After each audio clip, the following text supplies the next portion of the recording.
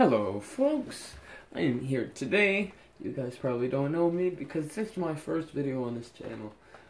You can call me Bat Guy. My name is Tristan. Welcome to the Bat Tube. And no, that's no Batman's tube. This is the Battery YouTube channel. I just made that up on the spot. Sounds good. I like it. Let's stick with it. Alright, so we got a couple batteries here.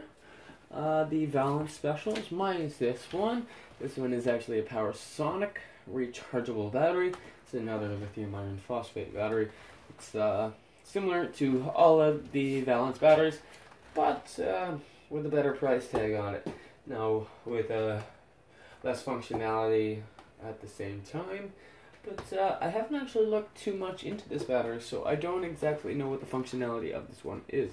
But I have some repairing to do because the communications cable was twisted and it was in the M12 connector. It's an M12 male connector.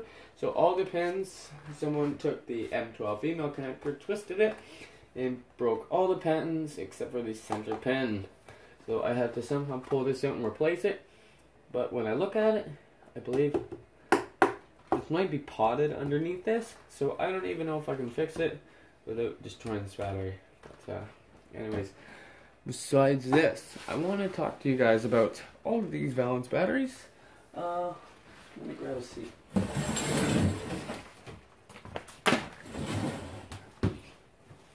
So this is the majority of all the Valence batteries. Mind you, there's different sizes.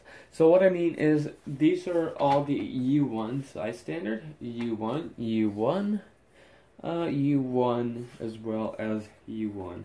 So that is what the size standard is. I don't know who's in charge of that size standard. But anyways, there's a U1.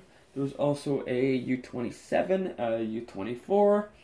With the XP series, there is a UEV-18 XP. I don't know exactly what size that is, but upon looking in the manual, that's what I've seen. So those are the sizes. Now the RT comes in the U1, the U27, as well as the U24. Now it also comes in a, I believe it's a U1. It's the RTL. It's a 20 amp hour. It's a smaller battery. I don't know if it's a different size standard, but anyways, yeah, there's a couple different sizes. But for the most part, there's all of the different models here, and there's actually two application-specific models I have here. So this is one of them, and this is. So the two main models that Valence made was the RT series and the XP series. Now, this is the U-Charge. I think they're both U-Charge. I don't know. Yeah, U-Charge. U-Charge, quote unquote.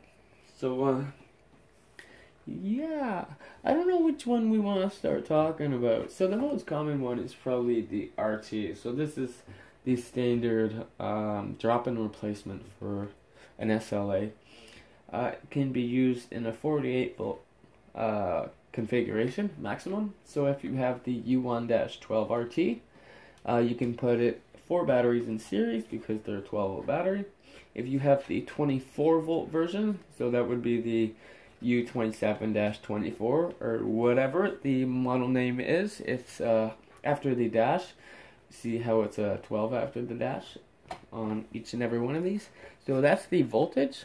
So the naming is the size standard dash voltage as well as the model name. So if you have the 24 volt RT, you can only series 2 of the batteries together, and if you have the 12, you can do 4 together in 48 volt configuration. So this one has the BMS and everything built into it. So all of the balancing and all of the intramodule balancing is all taking place inside of this battery. So you can connect, daisy chain the multiple batteries that you have in series together, and then at the end of your daisy chain, you put the 120, I believe it's a 120 ohm resistor to terminate the ending. So that's the RT. That's the most common one. that you see. It's a drop-in replacement. You don't need to buy the separate BMS, but it's limited to a 48 volt configuration. I don't know if you can parallel them. I'm not sure. I don't know why I didn't look at that. I apologize for not looking at that. So I don't know if you can actually parallel the RT series, but if you have a look in the manual, that should help you out. I've provided all the manuals I could in the description below. I couldn't get all of the revision 1 and 2 manuals for all the models, but I did get a manual for both the RT model and the XP series model, except the revision might not match the one that you have, but the manual for the model should work the same for both revisions for the most part. Mind you, the wiring diagrams will be different because the revision 2 uses the super seal and the revision 1 uses the M12 connectors. So, moving on to the XP series, what you have, actually, so first let's move on to this RJ, because, so the RJ is an application specific RT, so it was made for medical carts with a computer on it, pretty much, so it probably would have powered an inverter, which the computer would have been plugged into. I'll post a picture on screen right now of what those little carts look like. So this was an application specific model. It's pretty much identical to the RT. We're going to take this part and take this apart. So this battery is actually fucked. I have taken it apart already, as you can see, but I want to show you guys the insides, and we are going to harvest the parts out of it because the batteries are completely dead, completely discharged and leaking, and do not take a charge. If you open that up, it stinks like lithium. I can't really explain what it smells like, but if you smell lithium, you know exactly what I mean.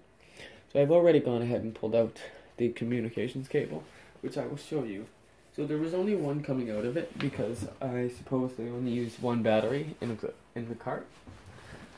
So they had a cable coming out of one side and they had the other plug blocked off just because they knew that there was only going to be one used in the cart and they didn't expect it to be used for anything else. So this is what they used for the communications cable. It was like an Ethernet standard, so like a Cat5 or Cat6. I don't know which one. I'm not sure if you can tell the difference by looking at this connector.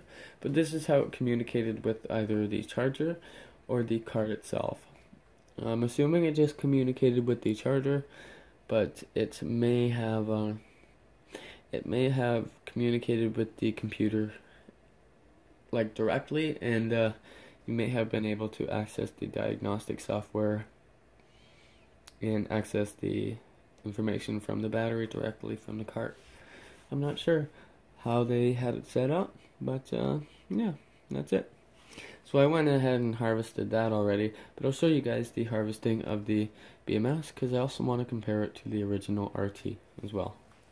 See if there are any differences, which I don't think there is. Okay, so moving on to the next one, we have the XP series. Right in front of me, I have the U1-12XP, and the XP series is a bit interesting. It's the one I like the most, but it's the most expensive to use. And the reason being is because, so this is the one that you want if you want to configure a lot of batteries together. I'm pretty sure it's like endless potential with how many batteries you can connect together in a system with this. So there's a 700 volt maximum for XP series system. So each battery has, I believe it does have a BMS in it, but it relies on an external U-BMS to communicate to all the batteries in the system for module to module based balancing. So I'm assuming that's to make sure that all the batteries are balancing in a way that's not going to affect one another, because without them communicating the balancing of the one battery could cause self-draining of the whole system. So with the XP series, you have the U-BMS that communicates to all the batteries in the system, which controls the balancing of the internal BMS. So I'm assuming it's kind of like a sync, so to make sure all the balancing systems are in sync, and it's not causing, I don't know really how to convey this the best way, but it's not causing any fuck ups pretty much. So there's 3 U-BMSs that you can get for your XP series system. So you have the low voltage version, the high voltage version, and the super high voltage version. So the low voltage version is, so they're all U-BMS-LV-HV or -SHV. If you ever want to go look these up, that's the model naming that you would search up. So the low voltage is 10 to 150 volts. The high voltage is 100 to 450 volts, and the super high voltage is 350 to 700 volts. So it's a 700 volt maximum system, like I mentioned. The amount of batteries you can parallel, I'm not sure. So you may be able to do a 700 volt system and maybe parallel with another whole 700 volt system. Maybe, maybe not. They might not allow you to parallel it. They might prefer you to go and get the higher amp hour model, and if you want even more than that, you may be able to, but there may be some custom programming that you may need. You may need to just contact them. And just so you guys know, Valence is no longer Valence, and so they were changed to Lithium Werks, but they're not even Lithium Werks anymore. They are now a company called Lithion, Lithion. So they're moving up in the world. I really don't know what's happening to them. I hope they're just rebranding for the better. I called Lithium Werks to get a user guide for this battery because I couldn't find anywhere online, because this is another application specific, and the lady told me that they underwent some major staff changes, and there might not even be anyone that works there that even knows how to work on this battery when I talked to her. So that gives you an idea of what's going on over there. A lot of changes going on over at Valence. So for the new batteries in the future, I really can't tell you the support you're going to get. And these batteries are very, very expensive now.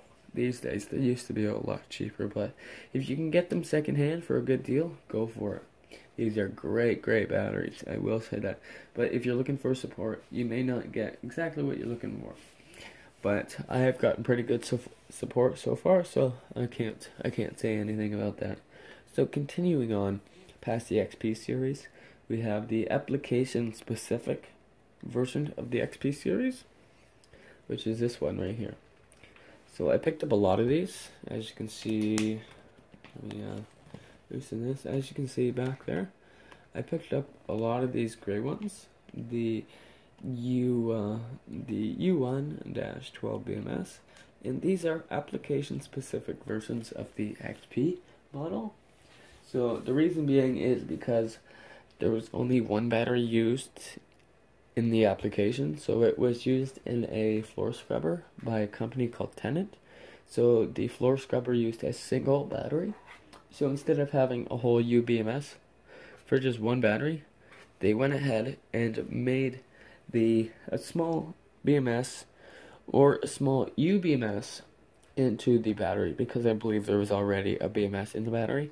So I believe they added the U-BMS management system for the XP series, a smaller one, into this, so it can it'll manage all the balancing for this battery and everything that the U-BMS usually would for a full system and in a normal XP series. So with that being said, there's 2 cables like you would see on the RT series, but because I mentioned there was only one battery used in the application, these aren't for ponytailing. So one of these is your diagnostic interface, which you're most used to. Both of these ones on the RT and on the XP, they're technically defined the same as the diagnostic interface cables, these ones. and these ones. But these two, there's one diagnostic interface cable, and this one is actually called a system interface cable. So with the U-BMS for the XP series, there is a CAN bus, a major CAN bus connector on the actual U-BMS that you would use to communicate with, and that is how you would communicate with the U-BMS and communicate with all of the batteries in the system. So it could control like four contactors for alarms and stuff, so protection, so if it ever needs to shut off power from the charger or shut off power to the discharge to the motor or whatever that the batteries are powering, the U-BMS can control these contactors. So with this one, the system interface, this is exactly what that is. So because there's a U-BMS built in, this battery can actually control two contactors. So to turn the BMS on, you connect pin 1 to the positive, and to put the battery into charge mode, you connect pin 2 and pin 1 to positive. So that's controlling the U-BMS inside. So just like the U-BMS for this one, and the CAN bus, and the because it was for electric vehicles and stuff. So instead of the CAN bus communicating with the U-BMS for the XP series, it's communicating through here to the internal U-BMS. So there's two contactor controls. The middle two pins control the two contactors. You connect it to the negative coil. So those will switch off the charge contactor and the discharge contactor if need be, if there's ever an alarm situation. And I forget what the last two pins do, or the last single pin does. I don't think it does anything. So yeah, you can't go and daisy chain these like you would with these, because you may actually potentially destroy them. So these are the ones that I have a lot of, and I plan on still daisy chaining them together. If you hook up the diagnostic interface, if you make a T connector, you can actually hook up two of these diagnostic interfaces together, from two of these gray ones together, and hook it up to the communications cable, and it will actually read both. So in the future, I'm going to try and get all of these connected together, and hopefully have them working together and maybe balancing together, but I'm not sure.